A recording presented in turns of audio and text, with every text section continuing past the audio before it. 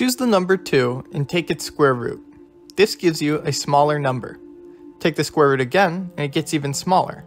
If you keep taking the square root, it gets smaller and smaller but still stays above 1. If you take the square root an infinite number of times, you'll actually get the number 1. Let's try the same thing again, this time with the number 1/2.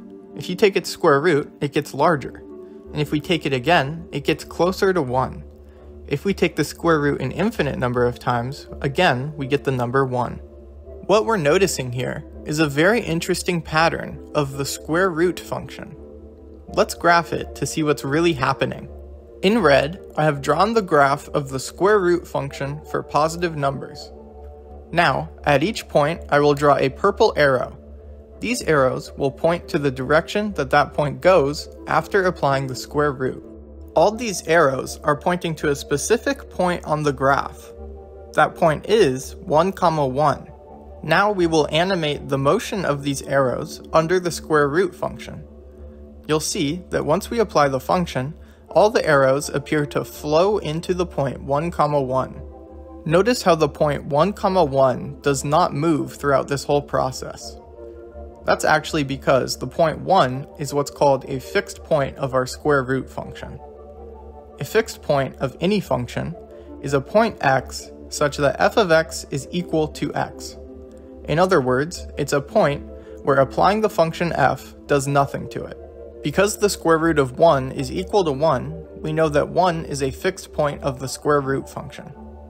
One way to visualize this is to see where the graph of your function intersects the line y equals x. This is because any point on this line has the added condition that f of x will equal x. What we've just seen is that if you keep taking the square root of any number, you will eventually get the fixed point of the square root function. In fact, this is not unique to the square root function. There's a special class of functions, like cosine of x or e to the negative x squared, where if you keep applying them to any point, you will always end up with the fixed point of those functions. There's actually a theorem about this pattern, and it's called the Banach-Fixed Point Theorem, named after the Polish mathematician Banach. What I'd like to do in the rest of this video is state the theorem and break down exactly what it means. Then, I'll cover a proof of the theorem in detail. The theorem goes like this. In a complete space X, every contraction from X to X has a fixed point P that you can get by repeatedly applying the function f to any point in the space. If you don't know what any of these words mean, don't worry, I'll cover that all in a minute. But first, let's gain some intuition about what this theorem is saying. The blue circle here will represent the complete space X. Intuitively, you can think of a complete space as some sort of geometric object which has no holes in it. You can think of a contraction as some sort of shrinking function on the space X. What this theorem says is that if you keep contracting the space, you will eventually shrink down to a point. And this point will be a fixed point of the contraction function.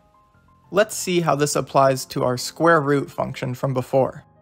Applying the square root function to every point on the curve shows us that this curve eventually shrinks into the fixed point of the function. Let's now break down what all those words in the theorem mean. We first start by answering the question, what is a contraction? A contraction is simply a function from x to x. This means that f sends points in x to other points also in x. For the function to be a contraction, it also needs to satisfy an additional requirement. This requirement is that for every pair of points, x and y, we have this inequality. The distance between f of x and f of y is less than q times the distance between x and y. Here, q is some scaling factor that is a number between 0 and 1. This is a mouthful and probably doesn't make a lot of sense at first, so let's break down what it means. To denote the distance between 2 points, I use the notation d of x, y. This simply means the distance between the points x and y. When I refer to distance, there's a couple different things I could mean. For instance, there's the one-dimensional distance between 2 points on a line. This corresponds to the length of the line between them. There's also the two-dimensional distance between points on a plane, which is the length of the line segment traveling between them. For the purposes of this video, we'll be focusing on the two-dimensional distance, but anything we do can easily be generalized to any other notion of distance. For those of you interested in the details, this distance is actually what's called a metric, but we won't be covering that in detail here. Now that we got that out of the way, let's break down this inequality. What this is saying is that if you have any 2 points in your space, call them x and y, and consider the distance between them. Then, if you apply the function to these 2 points, so you get f of x and f of y, and also consider the distance between them. Then, you have some relationship between these distances. Namely, that the distance after applying the function is less than the distance before applying the function, multiplied by some scaling factor q. Remember that this q is in between 0 and 1. You can see that this idea encapsulates the notion of a shrinking function, because the distance between points always gets smaller and closer together. Let's see an example in action.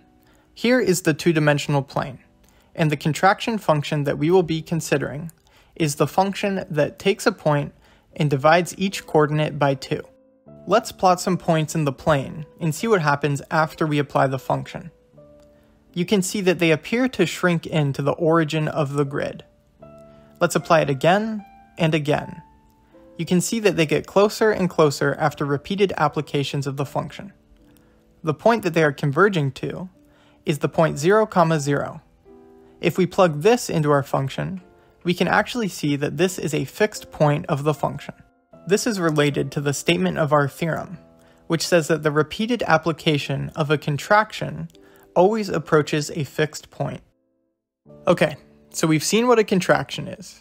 Now we need to take a look at the rest of the theorem. So we need to ask the question, what is a complete space? A complete space heavily relies on Cauchy sequences. So we first need to ask, what is a Cauchy sequence? A sequence of points is called Cauchy if the distance between the points in the sequence approaches 0. Formally, we can say a sequence is Cauchy if the limit as n approaches infinity of the distance between xn and xn plus 1 is equal to 0. Geometrically, this means that the points in the sequence eventually begin to cluster around each other. Now you may think that every Cauchy sequence appears to converge. Just take the limit to be the point that everything clusters around. But this is actually not the case. Let's see why. Here's an example. We'll take our space to be the set of positive real numbers, that is every point on this line that is greater than 0. Now consider the sequence of points, defined by the formula 1 over n, where n is a natural number. You can see that these points begin to cluster around the origin of the line. If we calculate the limit between the distance of the points, we see that it goes to 0. So this is in fact a Cauchy sequence. However, it does not converge to any point. The limit of the sequence 1 over n is equal to 0. However, this point 0 is not in our space, because we defined our points to be everything greater than 0. I know it may seem weird to say that this sequence doesn't converge, but when we define our space, we are saying that the only points that exist are those greater than 0. So how can our sequence converge to a point that literally does not exist in the context of our space? If we change the definition of our space to be everything greater than or equal to 0, then the sequence does converge, this time because 0 is actually in our space. What's interesting is that the convergence of a Cauchy sequence is entirely dependent on the space that the sequence lives in, and not the sequence itself. So, we say that a space is complete if every Cauchy sequence converges. A nice way to think about this is that a space is complete if it contains no holes that a sequence can cluster around while avoiding convergence. Here's an example that relates to our theorem. We'll consider the same contraction function as before, that divides each coordinate by 2. This time, our space will be the two-dimensional plane minus the origin. Now if we plot some points and see what happens after we apply the function, they do appear to cluster around the origin. However, they do not converge to 0, which would be our fixed point of this function. If we change our space to be complete by including the origin, then the theorem works, because every point will eventually converge to 0, which would be the fixed point. Alright, so we've seen all the components of the theorem.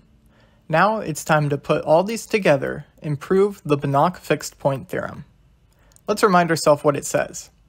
In a complete space X, every contraction from X to X has a fixed point P, and you can get this fixed point by repeatedly applying the contraction to any point of the space. For the proof, I'll split the screen in half. On the left side is where we'll do all our work and justification for the theorem. On the right, I'll add nice visuals to help you understand what's going on. On the left, we have written the assumptions of the theorem, that being that X is a complete space and F is a contraction on X. This means that F maps points in X to other points also in X. Because F is a contraction, we know that the distance between the points after applying the function is less than q times the distance before, where q is some scaling factor between 0 and 1. We're going to use this definition of a contraction to show that F has a fixed point P, and we can get this point by repeatedly applying F to any point in the space. Take any point in the space. Call it x1. We're going to define a sequence associated with this point. The next term in the sequence, x2, will be equal to f of x1. The next term, x3, will be what you get when you apply f twice to x1.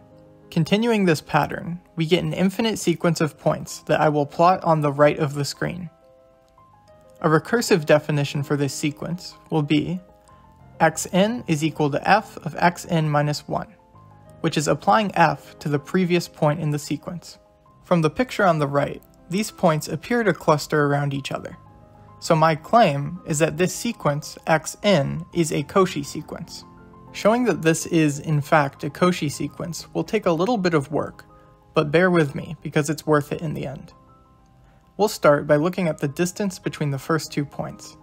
But there's not much we can see here, so let's look at the distance between the next 2 points, x3 and x2. We know from the recursive definition of our sequence that this is equal to the distance between f of x2 and f of x1. Now because f is a contraction, we get this inequality, that this is less than q times the distance between x2 and x1. So we have this inequality, that the distance between x3 and x2 is less than q times the distance between x2 and x1. Let's see what we can say about the next 2 terms, x4 and x3. Using the recursive definition of the sequence and the fact that f is a contraction, we know that this is less than q times the distance between x3 and x2. There's something interesting about the last term in this inequality. Using the inequality directly above it, we can conclude that this is less than q times the distance between x2 and x1. Finally, we can chain these relations together to show that the distance between x4 and x3 is less than q squared times the distance between x2 and x1. Continuing this pattern for every pair of consecutive points, we get the relation that the distance between xn plus 1 and xn is less than q to the n minus 1 times the distance between the first 2 points. Now we can simply take the limit of both sides of this inequality. Because q is in between 0 and 1, multiplying it by itself an infinite number of times will give you 0. Therefore, this limit is equal to 0, and multiplying this limit by anything will also be 0. So the right-hand limit here is equal to 0. Now with a simple squeeze theorem argument, we know that the limit of the distance between 2 consecutive points goes to 0. Therefore, our sequence is Cauchy. Okay, that's the hard part of the proof done. The rest is easy. Because our sequence is Cauchy, and our space is complete, we know that this converges to some point P. All we need to do is show that P is a fixed point of our contraction. First, we'll rewrite this limit by substituting in the recursive definition for xn. Now, because every contraction is continuous, we can pull this f outside the limit. And lastly, we evaluate the limit inside f to be p. Therefore, f of p is equal to p and is a fixed point of our contraction. So we've proved the theorem. To finish off this video, I'd like to take a look at a really cool application of this theorem.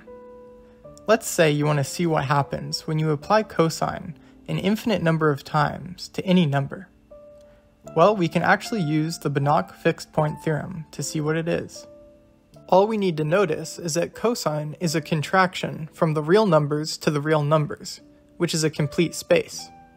So, this infinite expression will be equal to the fixed point of cosine of x. So if we graph it and calculate what the fixed point is, we know that this expression is equal to 0.739. I hope this video has showed you how cool fixed point theorems can be. If you enjoyed it, please leave a like. Thank you for watching.